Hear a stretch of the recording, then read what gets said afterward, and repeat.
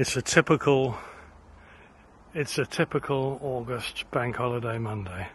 The sun's gone on holiday and we've got grey skies and drizzle. But look, my scarecrow's happy down at my allotment. And I'm just now digging up the last of my potatoes. I've already dug quite a few reds and whites, and this is the last lot.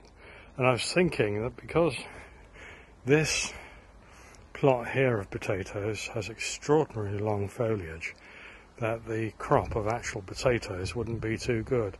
But so far, from about 2 or 3 plants, I've managed to get that many. And I think, if my labelling is right, that these are Cara potatoes. But you never know, I might be wrong. What do I do after the soil? Well, I'd like to put onions in here, and I've bought them already, Japanese onions, brown ones or white ones, and a mix of onions as well, which you can put in from October onwards, and come the spring, late spring, they'll be doing rather well.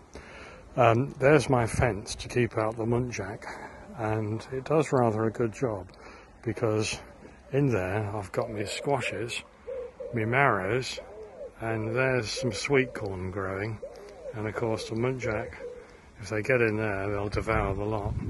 I have had very bad caterpillar infestation this year, and I haven't been able to use any spray because I don't want the plants to be affected if they survive and I'm going to eat them.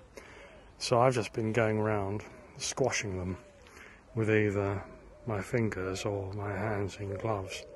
And I must have killed, quite literally, not just from these plants, but others, about 200, 300 altogether.